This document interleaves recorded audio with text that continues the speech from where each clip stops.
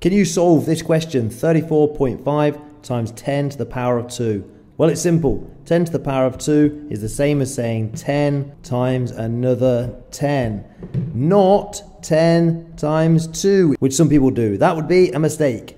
10 to the power of 10 means we have two 10s multiplied by each other. So in other words, I have 34.5 multiplied by 100. Now I could just use my place value chart to help me. I have my tenths, my ones, tens, hundreds and thousands, and 34.5 would be 3 tens, 4 ones, decimal point, and 5 tenths. I need to know that each of these columns is times 10. So if it's times 100, I'm going to have to make 2 jumps, so that 10 times 10 equals the 100 I'm looking for. Or in other words, 10 to the power of 2 means I'm moving 2 columns.